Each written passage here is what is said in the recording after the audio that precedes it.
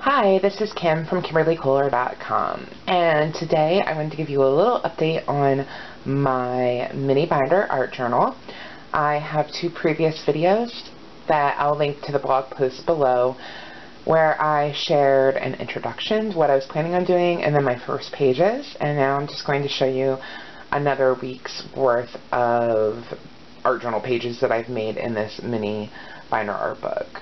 I have just continued along. I'm just making whatever I feel like making each day. Maybe I think of an idea, there's a quote that has inspired me, or I just grab some paint, whatever I want to do. So I'm going to show you what I've done.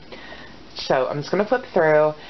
If you don't like the kind of meandering, talking discussion I have going on here, you can just click over to the blog post and you can just look at the pictures and save yourself some time if you prefer. So actually first let me show you, this is the book.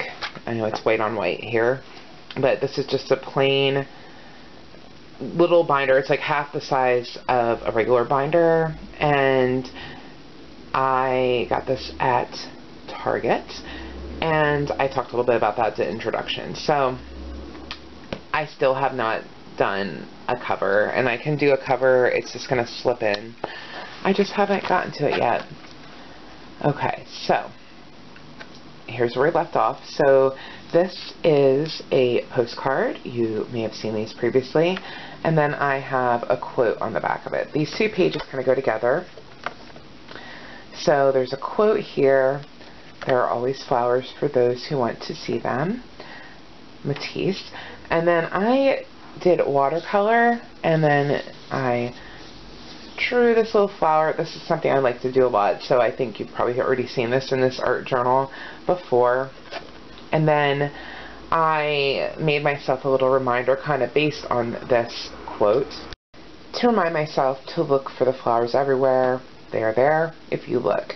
So it's basically a reframing of this quote, but in my own words. I'll remind myself, and I drew this. This was fun. I bought some chalk markers, and originally I thought they would be the erasable kind that I can use on my chalkboard, but they actually are non-erasable, and it said so right on the package, but they actually work really well on top of watercolor, so I will be experimenting with them a little more. Okay, so this is an example of my terrible drawing, but just doing it anyway. I'm not great at drawing, but I wanted to draw some of the little creatures. We went to a park and ran into some creatures, and I actually have this feather that I picked up along the way. I'm pretty sure it's a hawk feather, and it wasn't a little snake, it was a big snake, and a turtle and a butterfly. So I just sort of painted some of these things. Interestingly enough, I used to be petrified of snakes for most of my entire life. Recently I've decided that I don't want to be afraid of snakes anymore, and just because we hike a lot and where I live there are snakes all over the place, so I don't want to be paranoid every time I'm going for a hike. So I decided that I was going to work on it, and I've really done nothing major except to change my mindset that snakes actually aren't that scary. And so this guy was crawling right across the path. My husband jumped. I shouldn't call him out on a video. And I was just like, oh, there's a snake. I did not panic or anything. And in fact, I took a picture of the snake.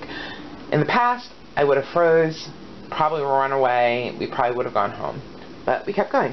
But anyway, so I just want to encourage you in your art journal, even if you can't draw and you want to give it a try, give it a try. So I drew them, and then I painted them with watercolor.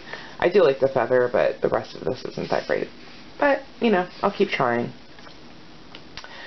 This page is really fun. I actually saw this prompt from somebody on Instagram, and I just decided to go for it. So it was just 5 good things. I just wrote down 5 good things for that day. The background is watercolor, and this was actually really fun. I just took masking tape. You could use washi tape, and put it on my page, and then painted the watercolor, waited for it to dry, and then pulled up the tape to leave these stripes. And I did it kind of back and forth a little bit, kind of triangles. You could do it straight too. So this was kind of a fun little prompt. I might even write about this on my blog and go more into depth. But my favorite animal is the great blue heron, or at least it is right now. It changes from time to time.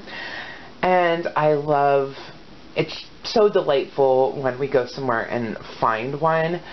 And we went to this park. This is a photo I took. And I actually got photos. I often see blue herons. I wouldn't say often. Usually when I see a blue heron, I see it, but I don't get a picture of it because they take off immediately and they're so fast. But in this case, I got this great shot of this blue heron flying. So then I got to thinking, I'd like to know more about blue herons. I don't really know much about them. So I just sort of Googled and got some information about them, where they live, what they eat. I couldn't believe that they nested in trees. And I'm going to actually show you another little day trip my husband and I took. I actually saw that once I knew they nested in trees, we saw white herons, and I actually found their nest in a tree, and it is astonishing because these birds are huge. But they're actually light. As if you can read this, it says they only weigh 5 to 6 pounds. So they're really big, but they're really light. So this is an idea. If you really like an animal, maybe put a picture and some facts about it. This background is watercolors. And then on the back, I just listed some things about blue herons that I really appreciate from my own mind, not that I Googled.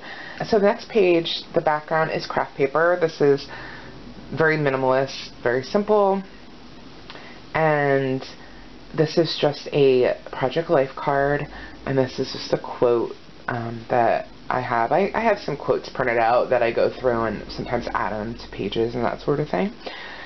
So it's that page. Really simple. So this page is kind of a day in my life. My husband took me, we both actually had a day off. In the summer it's hard for us. My husband works a lot and we often do not have days off together, but we had a day off together, and I just did a little drawing of everything we did that day.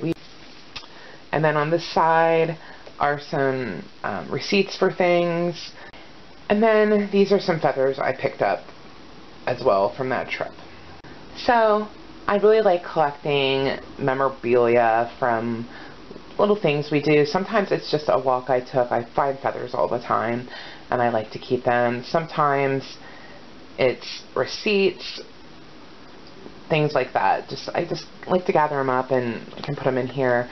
And I really like this flexibility of this binder because I can just put these pages in if I want. And my whole mindset about this project is just kind of whatever I want to do each day, I'm just going to do. So there's that. Okay, and so this is something else I saw. Somebody did it on Instagram. Basically a list of what's not working and what is working. And so it's just, that's all this is. I just did some watercolor on the back and just drew a little grid and listed out what was working and what wasn't working. So here is a page. This is another kind of everyday ephemera page. The background is actually acrylic paint, and I just was playing around and painted that one day and I just set it aside. I didn't really like the page necessarily as itself, but I just sort of kept it. And we went to Community Aid, which is a thrift store, and then it's a charity too. So we bought some clothes, and the tags are colorful, so I thought they would look cool on a page themselves. So that is that. Okay. And like I was saying before, I gather feathers a lot. This is just from one day from a walk. so I stuck them in there. Background is watercolor. I hope you enjoyed this update. Remember, there's pictures over at my blog. I will put the link below the video, and have a great week.